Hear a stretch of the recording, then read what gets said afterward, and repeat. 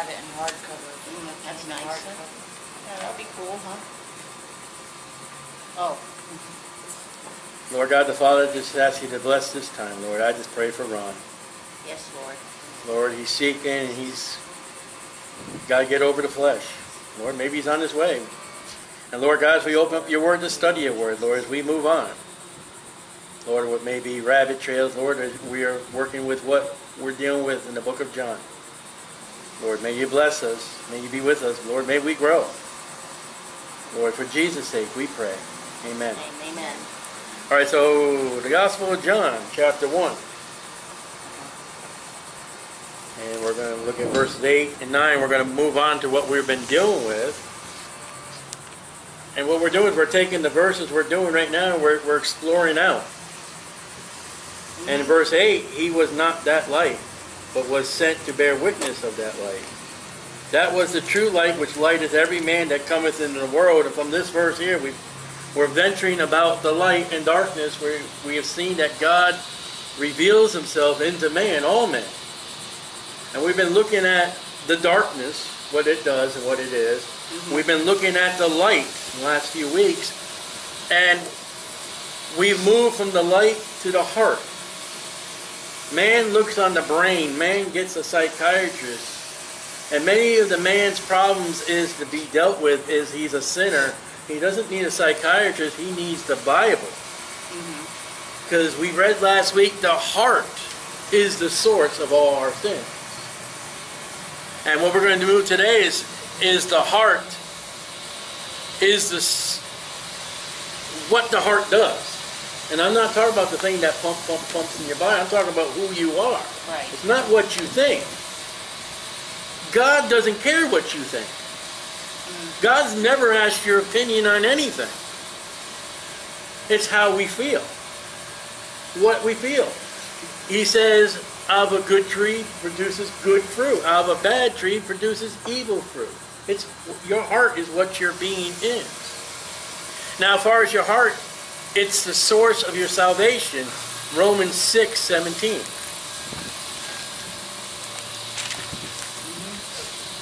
Romans 6:17.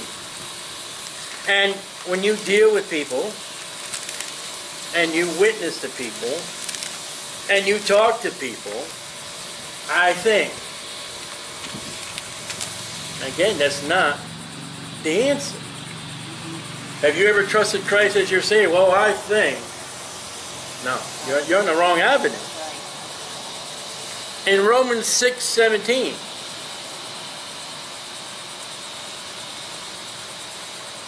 But God be thanked, which is not, that ye were the strange servants of sin, but you have obeyed from the heart that form of doctrine which was delivered in you.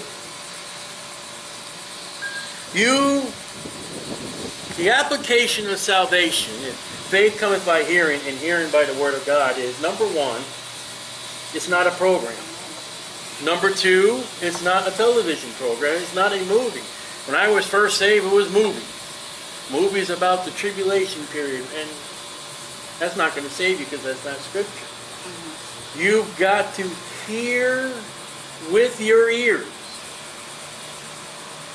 the Word of God. Tracts have scripture in them. They are used by God. And you would think that your ears are so close to your brain, but it doesn't go into your brain. It goes into the heart. And what your heart does with the Word of God or somebody you're dealing with will accomplish either salvation or damnation. Somebody's going to be either ready to hear you. Now, when we dealt with Paul on Mars Hill, there were people that mocked him. They didn't believe. The heart was darkened. We saw that. We saw that there were people that said, Paul, we want to hear more. We haven't got enough. Then we heard the third people that got saved, believed, and grew. And Romans chapter 10, verse 9. Still on the heart and salvation.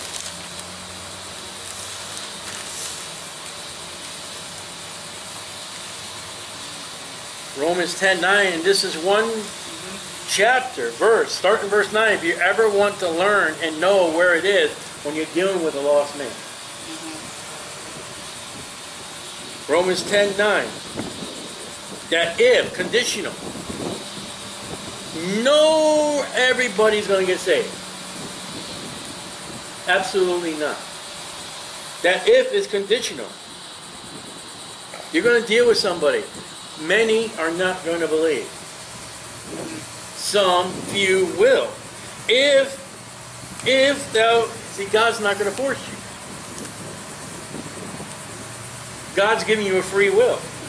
If thou shalt confess with thy mouth the Lord Jesus. That's exactly what we're doing right now. That's our testimony. When we talk about Jesus, when we go up to somebody and say, let me tell you about Jesus, that's the mouth confessing. When I preach on the streets, or I have an open Bible or a gospel tract, or I'm answering someone's question, I am talking about Jesus. That is part one of a two-part of my salvation. I can't shut up about Jesus. And when you got somebody who won't even talk about Jesus, you have rights according to James. I don't know if you're saved. Is anybody who's saved? And there's so many ways you can talk. You can just be outright bold. You know, you're going to go to hell if you don't believe in Jesus. Or you can roundabout. Deal with them. But with the mouth, confess with thy mouth the Lord Jesus. And shalt believe in thy heart, there it is, that God has raised him from the dead. Thou shalt be saved. We're going to do verse 10 in a minute. So you've got to believe in the resurrection. Okay, children, we got this cute little story about a toy boat and Jimmy. And Jimmy buys that boat back. Where's the resurrection? You have got to talk about the gospel. Go in all the world and preach the gospel. Mark 16. The gospel, 3 parts. Jesus Christ suffered and died according to Scripture. He was buried. And he arose again the 3rd day according to the Scriptures. There's the resurrection. If you believe that God has raised Jesus Christ from the dead, somebody had to tell you about the gospel, the resurrection, for you to believe it. And here with the big mouth, you talk about Jesus. With your heart, you believe that God gave Jesus life after death. Thou shalt be saved. It's very important when you're dealing with somebody, the gospel. The gospel. Not the Antichrist. Not your message on whatever you got to say, unless it's about Jesus. For with the heart, man, not your dog. I read this verse to somebody, oh, my dogs are saved. I witnessed to them. With the heart, man. No cats, no parakeets, man. Oh, there are people out there. Kidding. Yep. Never heard of that. Oh, yeah.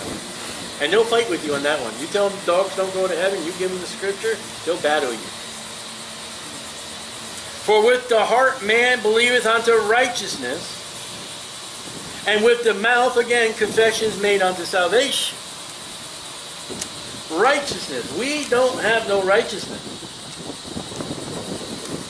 Not of works, least any man boasts. There is none righteous, no, not one. So what is our righteousness according to the Bible of God by us? The righteousness is Jesus Christ. I am going to heaven. I am clean in the eyes of God only by the righteousness of Jesus Christ and Jesus Christ alone. So if Jesus is my righteousness, and if I believe on that righteousness, if I believe on Jesus and I open up my mouth to confess, Amen. you're saved. Now, if somebody opens up their mouth and says, well, my preacher, my church, my Mary, my booklets, my magazines, my pastor, my... That's not salvation. Right. And when you deal with the Jehovah's Witness, is Jesus God? No, he's not. Then you're not saved, because the Bible proclaims that Jesus is God. So, mouth, heart, resurrection, and righteousness equals salvation. It's not our righteousness, because the Bible says we have no righteousness. And the thing is too, when we go out witness, it's not about your church. Hi, my name is Tyler. This is my wife Tracy. We're here about the Lord Jesus Christ. Well, what church you go to? We'd like to know first of all if you ever received Christ as your Savior. Well, where do you go? We'll talk about that later. Because we're not there for the church. The church is not for lost people. It's for saved people, and that's why the church is so messed up today, because they let everybody in. There's not everybody's welcome. You mean the lost. And when you go out talking to people, talk about Jesus. And the biggest weapon you have in your artillery is your own personal testimony on how Christ saved you. Now, be forewarned. I have told my testimony many times to people how I was saved, and a few times people called me a liar. Well, you weren't there. I was there. I know what happened. You're outright rejecting God, but with my mouth, I ain't telling you how I got saved. I didn't put a cookie in my mouth. I didn't go under the water. I'm Jesus. I'm Jesus saved. I am Jesus righteousness, and not of works. So that's salvation. Salvation comes from the heart. That's that evil, wicked thing. That adultery, fornication, lying, theft, pride, on and on and on. That's the new birth. Yet after salvation, it's still there. Sin is still there to the rapture or death. We're always going to be sinners. 1 John 1:9. If we confess our sins, He is faithful and just to forgive us our sins. So prayer. What about prayer? Romans 10:1. Prayer is a heart essential.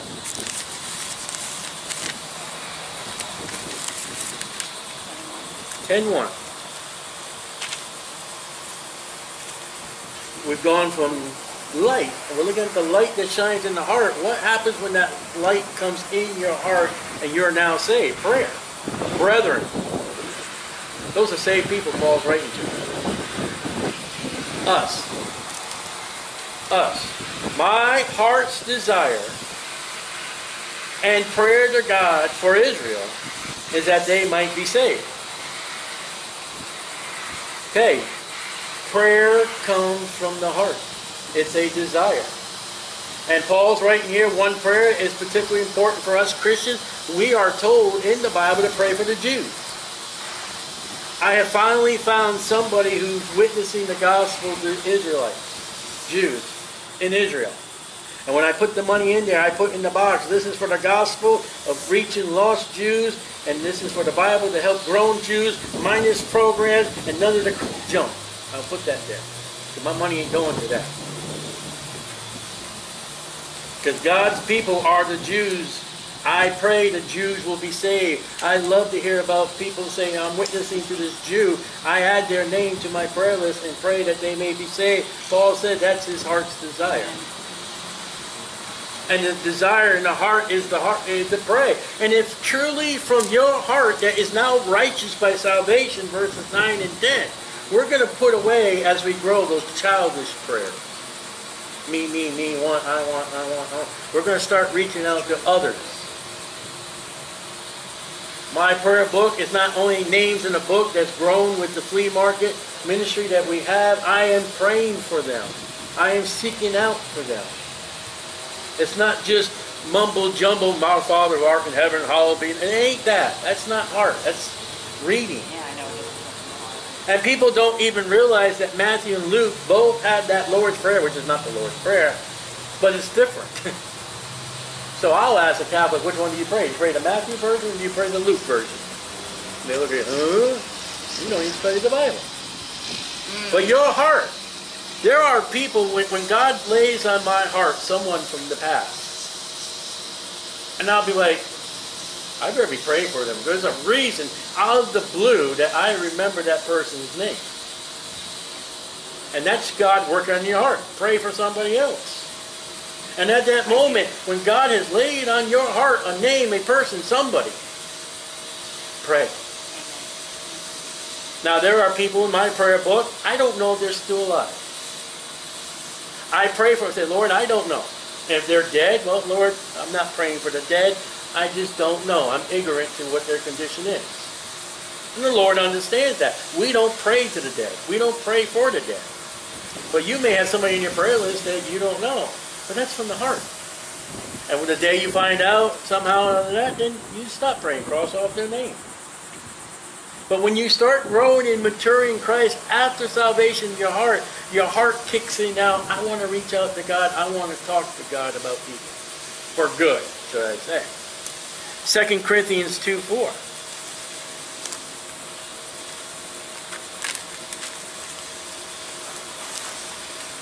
2 Corinthians 2:4.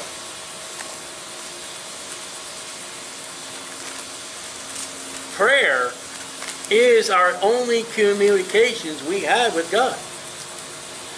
It's the first cell phone. And yet nobody carries it. Nobody uses it. And you don't need to charge it. People walk around with the phones in their hands, but they won't walk around talking to God. I'll be driving down the street singing praises to God and praying to God about somebody. That's not going to make me swerve off the road. That's not going to distract my driving. But you'll see people there that, in the middle of the night, you see that blue screen coming from their steering wheel, and they're bouncing from line to line. My cell phone to God doesn't have that reaction. Which means you can pray with your eyes open. Amen. You can pray and not be kneeling. There's no particular stance for prayer. You can do it standing, sitting, lying down. Throughout the Bible, there's all kinds of posture of prayer. 2 Corinthians 2:4. For out of much affliction, all they that live godly in Christ Jesus shall suffer persecution. What does television evangelists have to do with this verse? Affliction and anguish. It'll get you mad that somebody won't get saved. Get you mad that people won't listen. Out of much affliction and anguish of heart I wrote unto you with many tears. Not that ye should be grieved, but that ye might know the love which I have more abundantly unto you. Paul wrote 1 Corinthians with anguish, with affliction, with tears, with prayer. You're doing it wrong. You are carnal. You are wicked. I am praying that when that letter gets to you, the epistle, it will change, which it does. 2 Corinthians. They did get right. But we got to have that anguish of heart. We got to realize, let's not give them excuses. Let's say, oh, Lord God, I can't believe they're doing that. Lord, I pray for them. I have one particular man right now I dealt with the Bible. When he thinks he's missed, oh, Lord God, he wants to be right with you, but he don't want to listen to you. Lord God, help that man. The other man, Lord God, that guy is an idiot. He's my brother in Lord. I pray for him. Lord, that family, these people, that church, the anguish. I pray for them. Lord, you know what the troubles are. You know what the problems are. You know we ought to be striving to seeking and pleasing you. And Lord, remember, I am just as wicked as they are. I am just as poor as you are. I don't need to get 3 seconds in the prayer life for you to start showing me I'm impatient. Okay, so I'm not, this is the beam, this is in my eye, this is the mote, and no. I know I'm just as bad, but Lord, I want to see them grow. I want them to do right. That comes from the heart when you look at somebody. When you look at your husband, he's not living right. Lord God, your heart breaks. Yeah. My dad, I don't know, since 1987, has never trusted Christ as his Savior yet. My heart breaks. I wake up at night and he's in hell. He's not. I'm saying, but that's where he's going. Lord, help him. Lord, I have exhausted every prayer I know. Lord, my wife, she's in much pain. There is absolutely nothing I can do. And then, Tracy, you got to get up. Come on, Tracy, get up. Your sugar's low. Thank you, Lord, for helping me with that. That's prayer. And right now we live in a day and age when you look at Christians, they're doing stupid things that the church promotes. We're dealing with children right now, and Lord God, please let them not be hampered. Lord, please. That comes from the heart. That has now shown that you have grown in Christ. You have a desire that, Lord, give me, give me, give me, give me, give me. Lord, help them, help them, help them. And if I can be that help. We strive when we pack everything up and we hit on, I don't know what name that is, it Ridgeway or something like that. We talk about the glorious times that the Lord has done with us that day at the flea market. And we pray all week, Lord God, we may help the saved and the lost. Somehow, some way. Amen. You gave us that ministry. That's the Lord. That's He's in the heart. Jesus forever talking to the disciples. Stop thinking about yourself, guys. Others.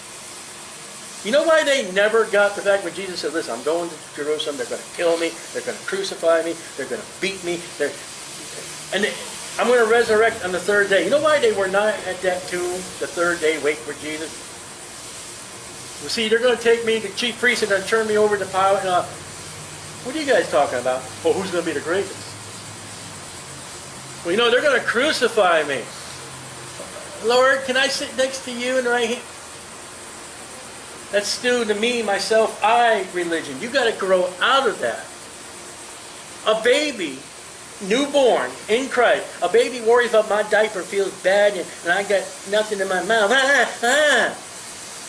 That's a baby. That's what a baby's supposed to do. But when you get 2 or 3 years old, and Mama's sitting on the couch, and the kid's got 2 cookies, he goes with Mama, would you like to have my cookies? You look like you need a cookie.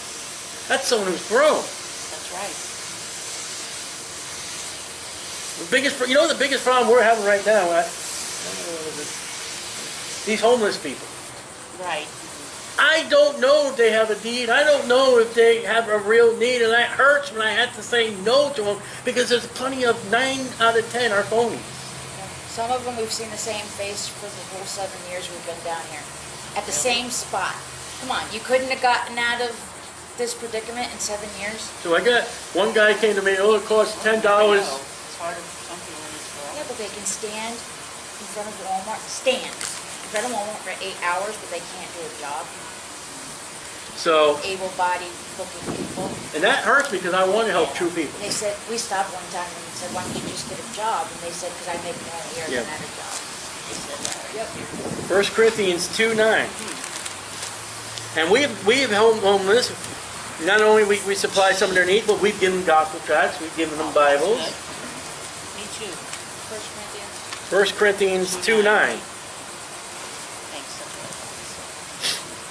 This is all the heart, and the heart needs to grow. Amen. The more you grow in the Lord with your heart, the more that other junk goes out. Now, some of that junk is sin is going to retain because we're still sinners. But there are things I am not doing that I did back in 85, 86, 87, 88. There's things, I don't do them no more. There's 2 things I do. My heart has been cleaned by the Word. And then my heart fights the Word because I'm a sinner. Yeah, the guy, like I said, a guy come up to, oh, I've never sinned. You're a fool. It's wrong. All that sin comes short of the glory of God. Let me go talk to your spouse, man or woman. How about talk to your children? You lose your temper. That's a sin.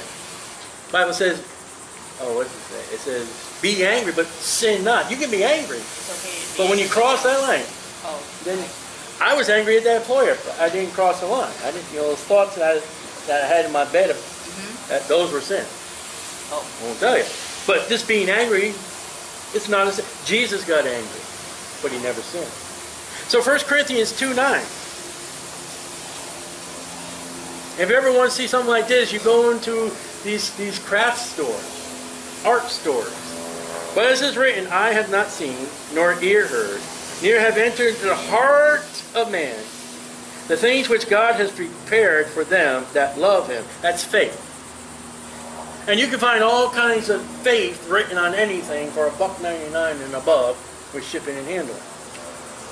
There are things that God has prepared for me that I don't even know what they are. There are some things that he's told me what he's prepared for me. I have an idea what they are. I know the Bible says I'm getting a brand new body. That comes from the heart. I know that.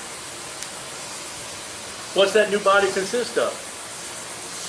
Will it have a belly button? I don't know. Adam didn't have one. Eve didn't have one. Yeah, so I hear. There will be no pain in New Jerusalem. Well, my question is, how's that going to feel when you got no more feeling? Is Tracy ever going to, in New Jerusalem, be walking down and say, you know, I remember that back pain I had. Oh, thank God I ain't got it no more. Or is she going to be like, what's pain? But then again, we're going to see the nail prints in Jesus' hands and his feet and his side and the thorns on his head. We've got to remember something about pain, Isaiah 53, because we would not be able to read Isaiah 53 and say, well, what's suffering? Faith cometh from your saved heart. You grow. Jesus Christ died on the cross and God raised him from the dead, Romans 10. Yeah. Oh, I believe that. Really? Okay, you're saved. Jesus Christ is coming back. He is? Right here, look. Oh, wow! One day you're going to die. That's all it says. Yeah, but you're still going to die. The wages of sin is death. That's written to Christians. Oh. And the Bible says over here, absent from the body and present with the Lord. Wow! That's great! Now what? What else do I learn? Go into all the world and preach the gospel. Why? Because there are people going to hell just like you were one day. Okay, let's go. And it grows the heart, faith. Right. If I tell people about Jesus, the Bible says, oh, many are not going to believe. Well, that's horrible. But few. God, please, let me get to the few that will get saved. Not everybody's going to get saved. That's faith. When they say everybody's going to get saved, that's a lie. So you go out there. Where's your group of people? The Bible says many are not going to get saved. Oh, I just love that you're out here. Thank you very much. There's a few. That's what the Bible said. Oh, people are calling me names, making fun of me. I'll just read the Gospels. Wow, that's what they did to Jesus. I believe that because it's happening to me. And there's so many. God made a man and a woman, even though America doesn't know that there's a between a man and a woman, but the Bible says God made a male and a female, and Jesus said they made a male and female. I believe there's a male and female. Take off your clothes, look in front of a full-length mirror, you can see what sex you are. Guaranteed. You're just too stupid with your eyes closed. God put a man and 7 of his family and 2 of every animal, some of them, and put them in a boat, an ark, with no engine, no sail, and prevented them from dying in a flood. I believe that. I don't need to go to Tennessee and see that stupid boat. Nowhere does the Bible say, go ye and build an ark. It says, go into all the world and preach the gospel. Amen. Whether I go to Tennessee or I don't go to Tennessee, whether I go to Washington, D.C. for the Bible Museum in Washington, D.C., I don't need that. I take it by faith in my heart. And God, through faith in your heart, He will give you illustrations in your life. He'll give you life circumstances. He'll give you life situations that the Word will be real. How do you know it's real? Because I live it. That's right. I don't know it's so. Well, the Bible says you can't know because you have not the Spirit of God, because you will not believe on God. You can't understand how well I feel. There are 9 fruits of the Spirit. I believe them. Why? Because I have been through problems in my life, and I've had those 9 fruits of the Spirit, and I have people look at me saying, your life is in a crisis. I've gone home and laid on the bed that night. Lord, is it? I mean, I know it doesn't look good right now, but is it really that bad that Christians are telling me? That's faith that comes from the heart, that comes from the growth of a Christian. It's wonderful. It's great. 2 Corinthians 3:15. 2 Corinthians 3:15. This is all about the heart. You know when God saved your soul? He did a partial heart operation and still left that sinner's heart in there. But as you grow in the Word, as you study in the Word, now you're not going to be perfected. Forget that. You're not going to be 100%. But as you study and grow in the Word and take part in a good church, in a good Bible study, you are nourishing, you are feeding on the bread, you are feeding on the honey, the milk of the Word. That heart is getting strengthened. That heart is going. Boom. Boom. They keep telling me I've had 2 chances in my lifetime where I thought it was a heart attack, and each and every time they told me your heart is as a horse. It's ready to go. Don't feel like it. And in times you're walking, you're going to say, I don't feel right. I don't feel good. I don't this. And God's saying, relax. It's just life. Life is not good. But boy, are you good. Well done. You're doing more than what any other Christian would be doing right now. That's God speaking. That's not me. So 2 Corinthians 3:15.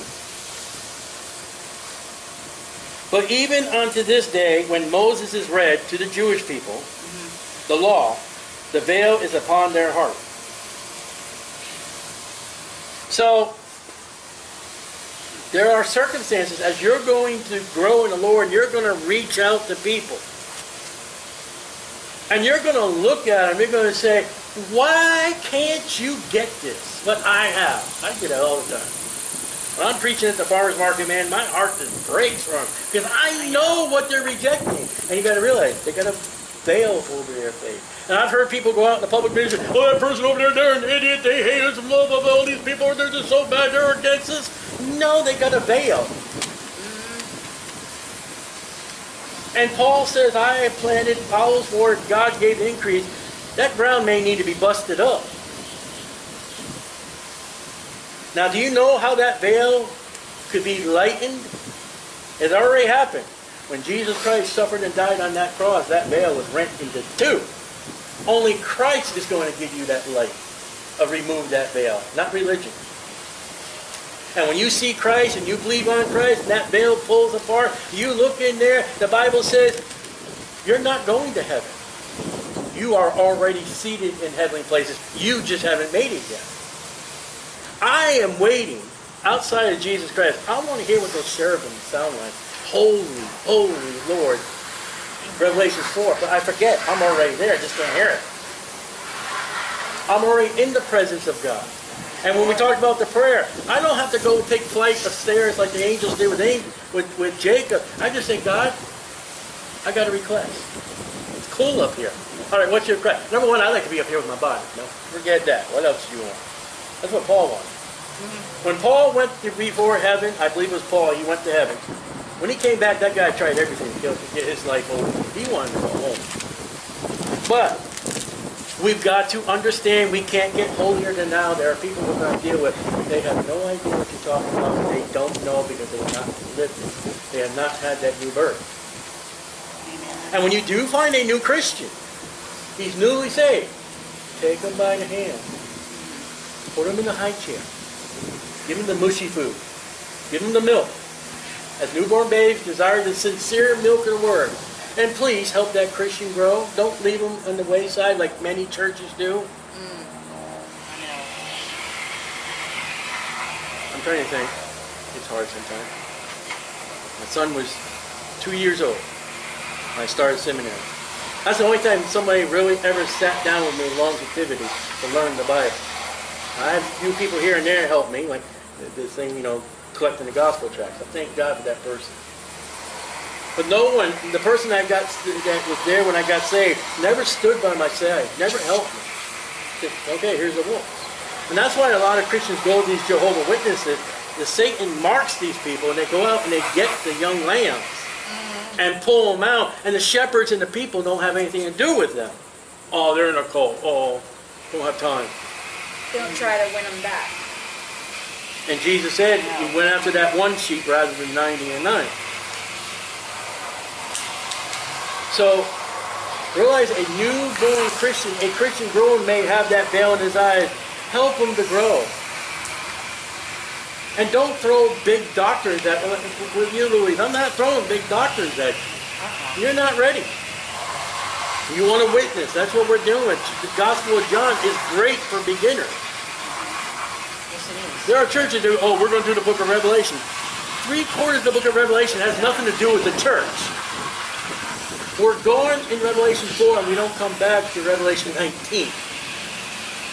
And then they all worry about the mark. No, we're not here for the mark. They wrapped it up before. So, Ephesians 4:18. That would be great.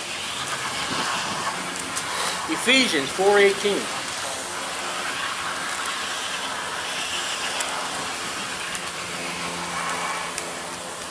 When a child is born, and by the time he gets to adulthood, that heart, I don't know exactly, but that heart has more than doubled in size from when he was born. And yet in the womb, which is not life, a doctor can take an instrument and say, "Mother, you see that thing beeping? That's your child's heartbeat." And every time you go to the doctor for your checkup for your pregnancy, the doctor, first thing they pretty much do is after they go, they'll take that stethoscope, attach it to their head. We're listening for a heartbeat. The heartbeat says there's life. And when you got the heart of salvation, and you are growing in the Lord, that heart is a stronger. And the more your heart gets stronger, the more Satan and his devils hate you. So, Ephesians 4:18. Having the understanding darkened. That's not good. Being alienated from the life of God through ignorance that is in them because of the blindness of their heart. We just read the darkness of the heart can be darkened. And yes, Christians can get to the point, Lord, I'm going to believe this over the Word. I'm going to put the King James Bible down for an easy reading Bible. And I've seen them go dark. I've seen them when they come out of their modern Bible and get in the King James Bible. I've seen the light, like, wow, thank you. And I've seen Christians where, you know what? I want the toys, I want the laughter, I want the good times. I don't want the persecution. I don't want to yell at. And then, now they say you cannot use this word. I'm going to use it. Retard. Now, a child that is born without necessary body functions ain't able to do, that is a birth defect. That is none of their doing. But when you got a Christian who will not do what the Bible tells him to do, you are retarded, you are stunned of growth, you're not going nowhere. Whatever age you stop. We're never told to stop living a Christian life. And if you do, your heart will become darkened and you will go the other way. You may be saved. But when you get to the judgment seat of Christ, you now got wood, hay, and stubble rather than gold, silver, and precious stone. And 2 John says you are maybe able to lose those rewards. I would hate to go 30, 40, 50 years as a Christian and have rewards and have gold, silver, precious stones and one day say that's not worth it all. That's tragic. And God will give you the power to go on. Now, 2 Corinthians 8:16. 2 Corinthians 8:16. Now what we're going to do is we're going to turn to the radio dial. We're going to turn to country music. We're going to turn to what's playing on the radio, FM, AM. We're going to look at love. The Bible says that God is love. That's right. Now let me ask you a question. If God is love, and you don't know love, you don't know God, do you know love? No. There is no love outside the absence of God. And if you don't know God, you don't know love. You think you know love. But not true love. Come on, all the stuff on the radio. I love you. No, you don't. You're just singing to make money. You're a whore. So, love. You didn't think love was part of it. 2 Corinthians, I'm in first. Big difference. Amazing when you're in the wrong book, but you look at that verse like, whoa. 2 Corinthians 8:16. But thanks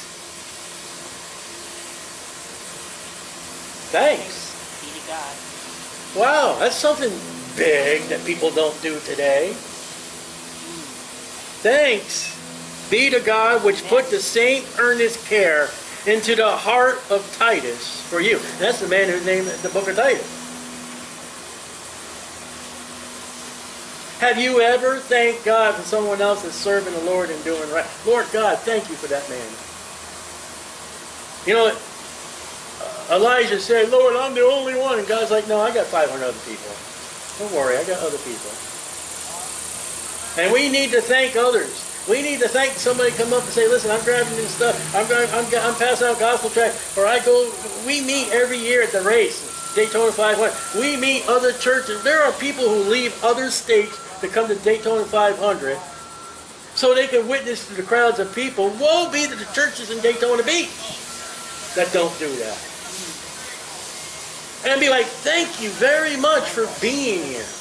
And there are people who come down to Daytona Beach, they're vacationing, and they see our table, they see us preaching, they'll come up, wow, thank you, our church does that. We didn't realize there was other people. We ought to be thanking other people for their service. And they'll be thanking us for their service to God. That's the love of God. And then on the other hand, people don't have the love of God. That's not what Jesus went in. Judge not, these should be judged. I always say to them, well, show me in the Bible where that is and we'll talk about it. Because that's not the only verse. 2 Corinthians 9:7. The world has no idea what lust is. Because their lust is love. When somebody loves someone in the world without God, they're somehow, some way want to get something from you.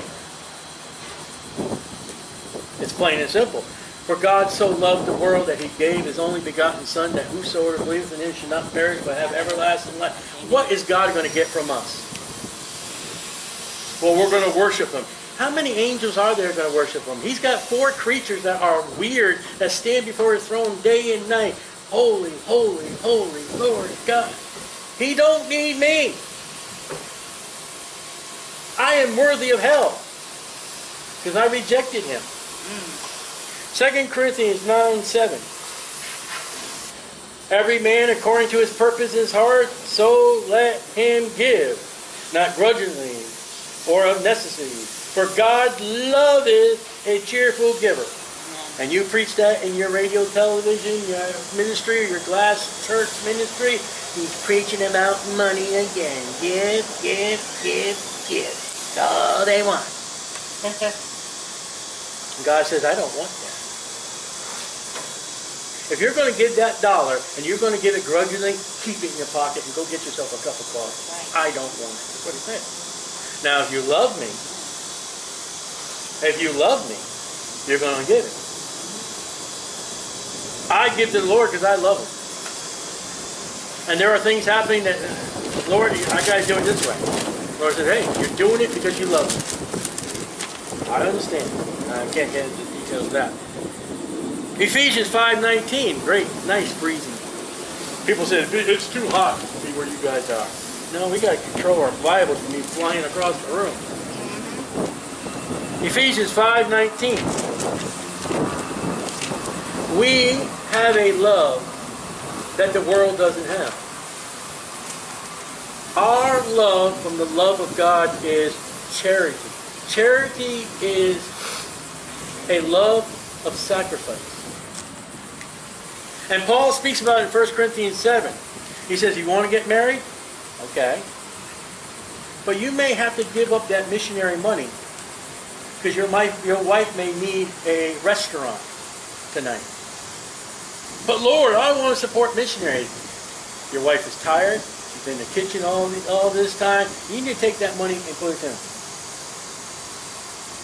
Or to the wife, you want a husband, that's perfectly fine. You may have to take that sewing money. You may have to take that, whatever money you have. You may have to go buy him something. Well, he don't need it. Yes, he does. In the Bible, it's recorded as far as the husband and wife that your money that may go to the church may be for the other because they need something. if you love me, you'll take care of your spouse. See, in this shortly, we're not under tithe in the church age. And that right now, just a whole bunch of people hit the floor, call 911. We are under what we just read, love offering, what you want to give to God. You may have bills. And you got to pay your bills, the Bible says. But if you give what you give 10%, great. Amen. Right. Glory to God. Give it cheerfully. Ephesians 5:19. He shows where I am. Speaking to yourselves. That's talking to yourself. It's a Bible doctrine, talking to yourself. Rachel. Speaking to yourselves in psalms. That's reading the book of Psalms. And Psalms is your hymn book. Amen. I'm doing a series right now on the hymns. Many of your hymns are not biblical. They're wrong. The biblical hymns in the Bible are the ones in the book of Psalms, 150 of them. Speaking to yourselves. In psalms and hymns, okay, there are some hymns that are good. Spiritual songs. You know the best song you can sing to the Lord is one out of your heart that no one wrote down. I will take a tune of a hymn and I will add my own words going down the road, or I can't sleep, or just sing it to the Lord out of my own words, out of your own heart. God loves that. If God doesn't want you to say, follow, I can't say that. I can't say the Lord's Prayer. Our Father who art in heaven. If God does not want me to say that, what makes him think that he wants you to read off a song page? And a lot of the hymns are written by the hymnist as a poem to God for their praising God. It may not be your life. So you go down the road and I got the joy, joy, joy down deep in my heart. I got $10 now. I got, thank you, Lord. I got the joy. We had a great Bible, Lord God. Thank you. Oh, Roberto read with me with the Bible last night. Oh, I got the joy, joy. Those are from your heart. And God likes that. Remember that other verse we just read? Giving thanks. Giving thanks to God. Spiritual songs, singing and making melody in your heart to the Lord, giving thanks. There's that thanks again. That's what we're lacking today, thanks. There are times, Lord God, oh Lord, whatever it is. A month down the road, Lord God, did I ever thank you for answering that prayer? I don't remember. Lord, did I ever thank you? You know what Paul says to the Thessalonian church? Even in pain and troubles and sorrows, always giving thanks. That one's hard. Amen. That one's hard. 1 Timothy 1:5. Oh, I like this one too. What's that? In Ephesians 3:17, that Christ may dwell in your hearts by faith, that ye may be rooted and grounded in love. Yeah, there you go. Amen. You know what rooted is? Jesus said, him that hears my words is like a man that built his house upon the rock. The winds and the waves and the storms came. Nothing touched that house. That's what that is, rooted. In your heart you can be rooted in God with all the trials, troubles, tribulations, and other people. God, you're still yours. Never leave me or forsake me. That's strong. 1 Timothy 1:5. We'll add that one. Ephesians 3:17. 1 Timothy 1:5. Feels good. Feels like a pain. Yeah. 1 Timothy 1:5.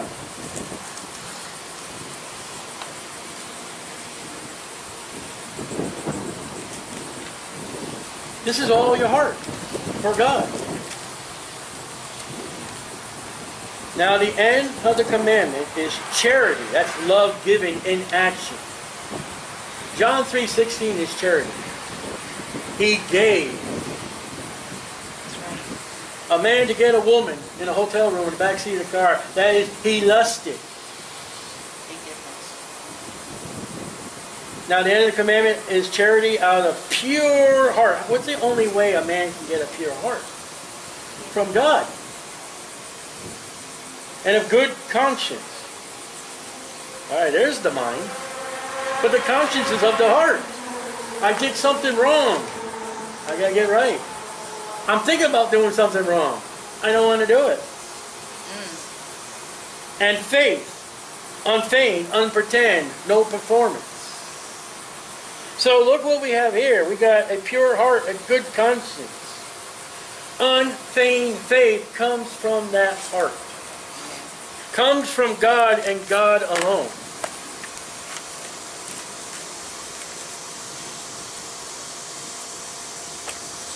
It is. Well, we're going to end right there anyway. We're going to pick up again next week. So, go ahead. Sure, okay. See what we got for next week. Done. Yeah, All right. that's over there. That's done over there.